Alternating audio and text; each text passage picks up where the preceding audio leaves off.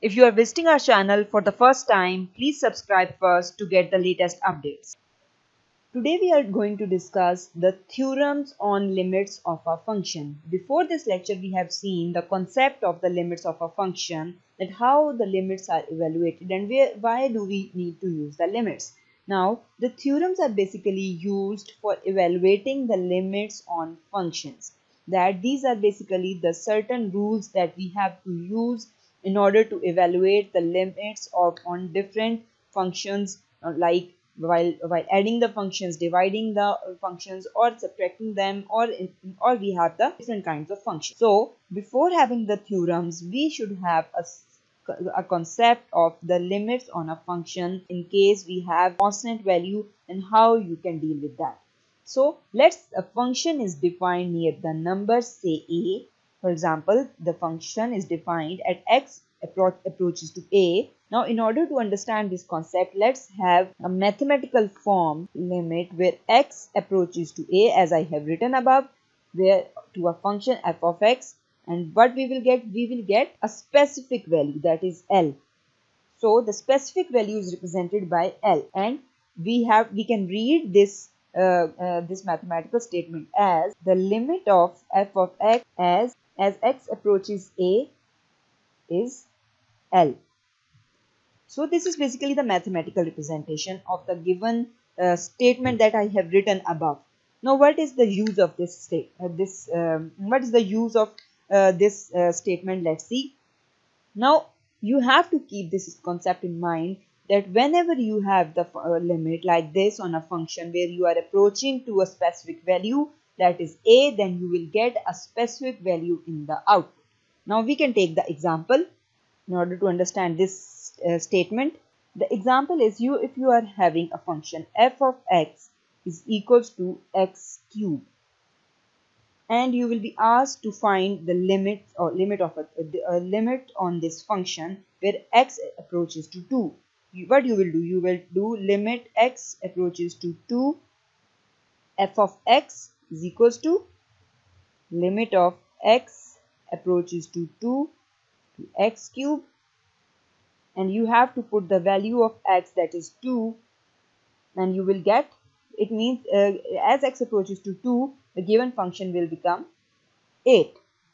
So it means f of x approaches to 8 as x approaches to 2. This function is representing this concept. Now it means that this function is approaching to 8 from both sides. Now what does it mean? X is, as we have x2, let's draw it on a line like this. As we have the x, that is where we have the value of x approaches to 2. So I'll have written to it like this, and I'll write the left and right hand side as this is from right, that is approaches to 2, and this is from left. So from left and right, whether we are moving towards from less than 2 or from greater than 2, we are approaching towards 2. That is 1.6, 1.7, 1.9 up to so on, or 2.1, 2.2, 2.3. So it means that we are x approaches to 2 means that x is approaching to 2 from both sides, even from greater than 2, from towards greater side, and also from towards the lower side, or from left side as well as from the right hand side. Then we can say that f of x approaches to 8. So this means f of x is approaching to 8. So it means it is necessary that if x approaches to a, it should approach from both left and right hand side. Then we can say that the given function will approach a specific value, that is L. So limit of f of x is equals to L only if that x approaches to a from both left and right hand side. Now we move towards the theorems of limits, where we will discuss them one by one by using this concept that we have discussed. Theorems on limits. So theorem number 1 is limits of sum of two functions. It means that how you will apply the limits if you have two functions and they are adding together. So let's see. First we should have two functions. So let f and g be two functions. That is limit of x approaches to a of f of x is equals to L, that I have already told you in the concept that whenever x approaches to a, from both sides we will get a definite value, that is L, and limit of x approaches to b g of x is equals to m.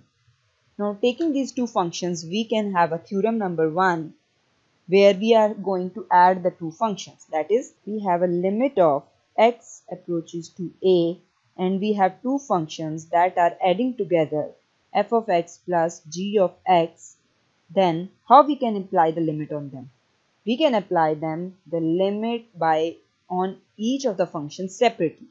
That is, limit of x approaches to a f of x plus limit of x approaches to a to g of x. So that will be equals to L plus m. That we have already mentioned about, that limit of x approaches to f of x, it will be equals to L, and limit of x approaches to a of g of x equals to m. So the purpose is that it will require to apply the limit on the functions separately.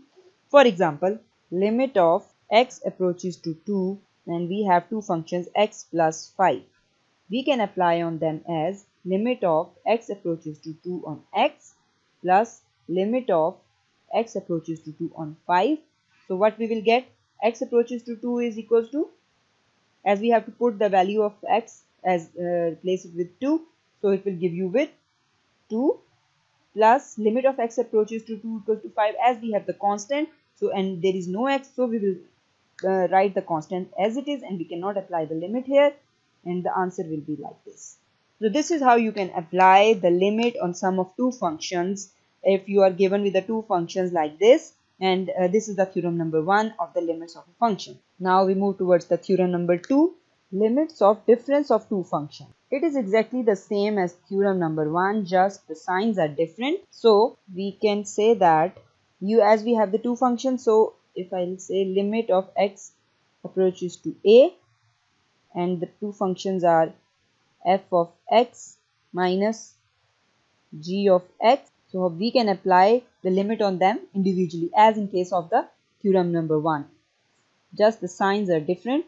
So limit x approaches to a of f of x minus limit x approaches to a to g of x. So the example is limit x approaches to 2 of x minus 5 equals to limit x approaches to 2 of x minus limit x approaches to 2 of 5, and we will get at x approaches to 2 of x, it will be 2 minus 5 and we will get minus 3. So this is how you can apply the theorem number 2 on the functions that are in the case of difference of two functions. Then we have the theorem number 3, if k is any real number and is multiplying with the function. So limit of x approaches to a, you have the function k of f of x. So you can do what? You can easily evaluate by taking the k, that is constant, as common and applying the limit on the rest of the function. So we'll get k into L. L is the definite value that we get by evaluating the given function as x equals to a.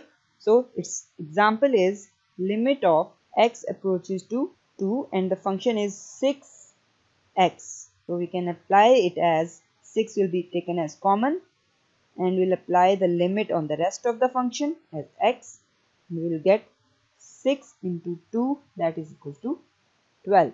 So this is how we can evaluate the function if you have a constant that is real number and multiplying with the function, and there is a limit that you have to apply. Now we move towards the next theorem, theorem number 4, limits of product of two functions. It means when two functions are multiplied with each other, how you can apply the limits on them. So we'll write it as limit of x approaches to a and the function is f of x and g of x and they are multiplying with each other. So in such a case you have to do what? You have to apply the limits on the functions separately like this and then multiply them together. So its example is limit of x approaches to 2 and the f of x is 4 of x. This is one function and the other function is x plus 2. So we'll apply the limits on them separately as limit x approaches to 2 on 4 of x and limit x approaches to 2 on x plus 2. So what we will get? We will get 4 into 2. This is one function and limit of x plus 2. So 2 plus 2 is another. So 8 multiplied by 4 is equals to 32. So this is how you can evaluate the limits on product of two functions. Now we have the theorem number 5. These theorems will help you in evaluating the limits. So you have to remember all these rules on evaluating the limits on functions. So limits of quotient of functions. It means when two functions are divided by each other. Let's see how you can deal with them. If you have a function limit x approaches to a and functions are like this, f of x divided by g of x, you can deal with it like limit of x approaches to a into f of x divided by limit of x approaches to a to g of x. That means L divided by m, where, keep this in mind, m should not be equals to 0 to avoid the undefined. So the example of the limit of quotient of function is limit of x approaches to 1, 3x plus 4. This is one function f of x, and in the division we have 2x plus 1. Now how you will solve the limit like this where the two functions are dividing by each other? You can solve such a limit by applying the limit on the individual functions, like limit of x approaches to 1, 3x plus 4 divided by limit of x approaches to 1 on 2x plus 1. Now we have to put the value of x as 1. Now replacing it with 1, we can say that we can open it like we have already seen the limit of the addition of two functions as limit of x approaches to 1 of 3x plus limit x approaches to 1 of 4. We have to apply the limits on them separately as they are adding with each other. Then limit of x approaches to 1 of 2x plus limit of x approaches to 1 of 1. Now we have to simplify it just by putting the value of x as 1. So 3 into 1 plus 4, as there is no x in limit x approaches to 1 of 4, so we'll write the constant as it is. In the division we have 2 into 1 and write the constant as it is. So 3 plus 4 divided by 2 plus 1 equals to 7 divided by 3. So this is how you can evaluate a function by using the theorem of limit for quotient of two functions. Now keep this in mind that the denominator should not be equal to 0 in order to avoid it to become an undefined function. So the last theorem is theorem number 6. Theorem number 6 is for the functions that are having the powers. That is limit of f of x with power n. Now how you will evaluate the limit like this? Let's see. If we have the function like limit x approaches to a and the function is like this, f of x power n, then such a limit can be evaluated by taking the limit inside the function and inside the power as limit x approaches to a f of x and then take the whole power. So it means it will be equals to L raised to power n. Now let's have an example of this function as of this theorem, as if you have a function like this x approaches to 2 and 3x plus 2 whole square. How you will evaluate such a limit? You can evaluate it by moving the limit inside the brackets and applying it on the function as like this, 3x plus 2 whole square. Then as they are adding, so we will apply the theorem of addition on the theorem of limits on addition as limit of x approaches to 2 on 3x plus limit of x approaches to 2 on 2, and then we will take the whole square. So it will be simplified as, we have to replace the x with 2, so 3 2s are 6, 6 plus 2 is constant, 6 plus 2 whole square, then 6 plus 2 is 8, 8 square is equals to 64. So this is how you can evaluate a limit where there is a power or the exponent in the function. So that's all about the theorems on limits.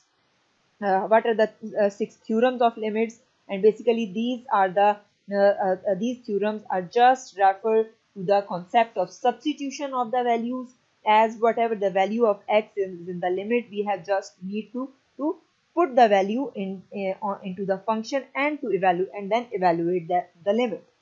So we can also say that theorems basically refer to the substitution method, or they are similar as the substitution method, or you just need to put the value in for the x. So that's all from today's lecture. Thank you. Thank you for watching. If you like this video, please don't forget to subscribe our channel math.com for more updates. Thank you.